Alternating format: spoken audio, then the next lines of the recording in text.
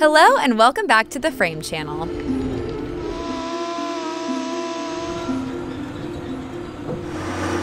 From securing objects to underground exploration, humans have developed a range of sophisticated technologies to create holes of various shapes and sizes in all kinds of places.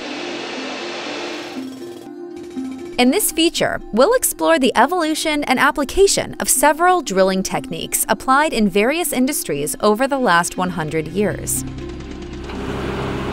One of the most modern drill methods is flow, or friction, drilling. This process uses specifically designed conical-shaped drill bits, which generate heat through rapid rotation. When one of these hot drill bits comes into contact with another material, its high temperature causes the outer layer to melt and a hole begins to form. Pressure is then applied until the drill bit penetrates the targeted surface.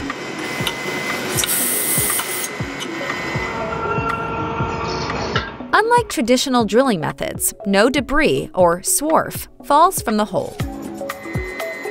Instead, this technique pushes the melted material down below the facade, increasing the thickness and strength of the area. Friction drilling is especially advantageous when the walls of the material being drilled are thin, because it not only creates strength but also adds depth, making it easier to apply a thread. Of course, not all drilling jobs require the same finish, which is why the conical drill bit design has been refined and adapted over the years to achieve specific outcomes across a range of applications.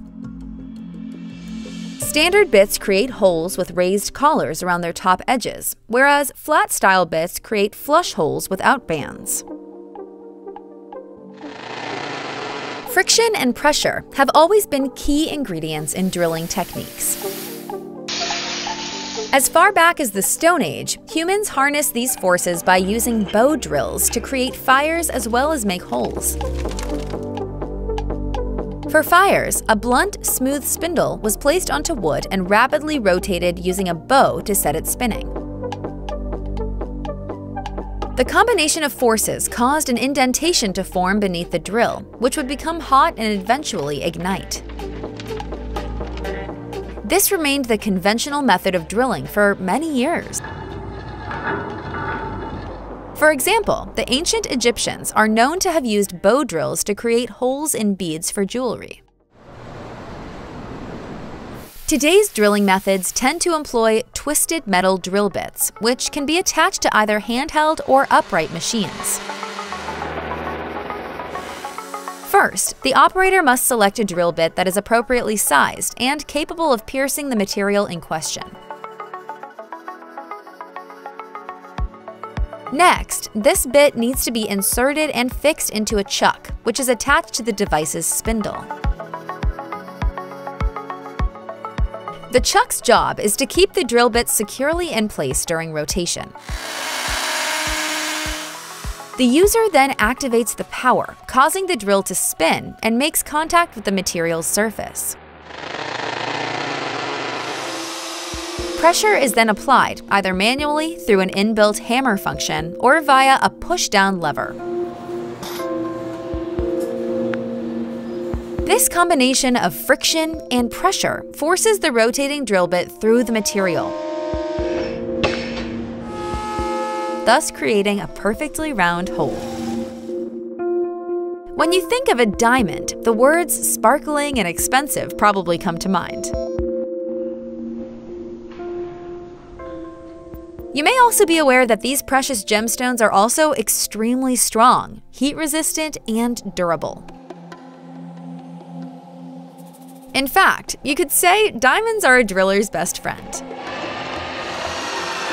Diamond tip drills are used within the construction, mining, and oil drilling industries, where specialist bits have to pass through incredibly hard surfaces such as concrete, brickwork, marble, and even rock. These high-quality tools often feature hollow designs, allowing water to pass through their centers for cooling purposes. Thanks to their strength and durability, diamond-tipped drill bits can make short work of the toughest surfaces.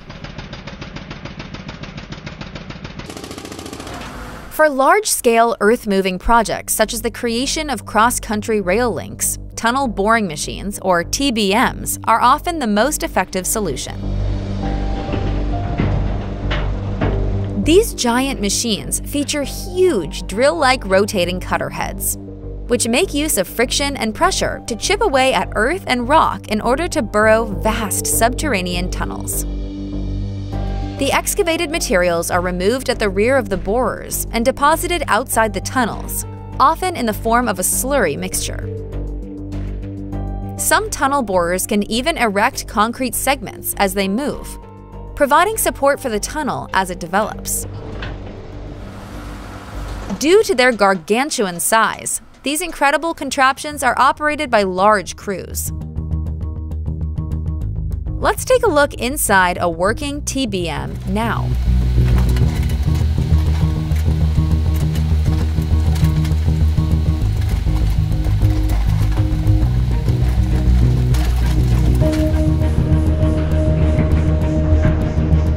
Two of the most recent evolution from this industry include thermal spallation, or jet flame drilling, and plasma drilling.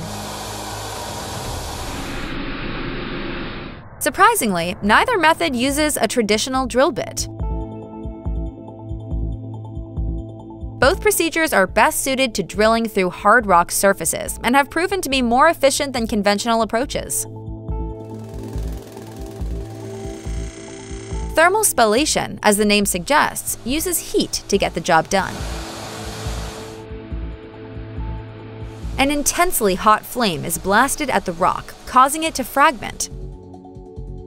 This powerful technology is frequently used in mining applications and for the creation of blast holes in stone quarrying. On the other hand, instead of flames, plasma drills fire-high voltage impulses at a rock's surfaces, breaking it apart at the drill's tip. Onlookers witness a flashing bluish light as the unit gets to work. This method is ideal for oil well drilling and, although still in its infancy, has proven to be both cost-effective and time-saving.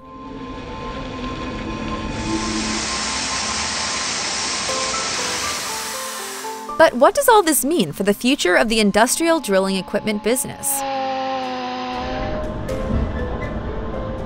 The global drilling machine's market size, which was valued at over $16.5 billion in 2021, is expected to grow at a CAGR of 7.1% to reach a colossal $27.8 billion by 2027.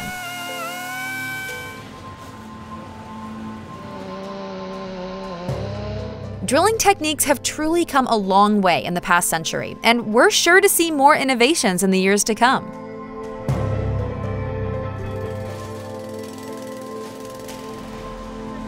That's the end of this feature on the frame. I hope you enjoyed it. Make sure to subscribe to this channel to catch us on our next video. See you next time!